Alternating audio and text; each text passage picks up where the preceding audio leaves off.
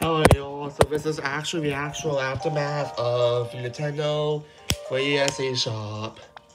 So yeah folks, this is all from where it lasted, and I'm glad that I reviewed the eShop before it all shut down 2 days ago.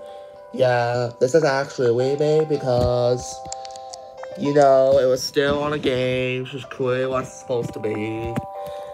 So yeah, this is normal games now. It's normal games basically. So eShop's gone now. Now look, if it's a software, it's now unavailable. So you can't purchase anything now. Because the software is unavailable, you know. It's just unavailable. So yeah folks. That's it. Telling Shop has come to an end.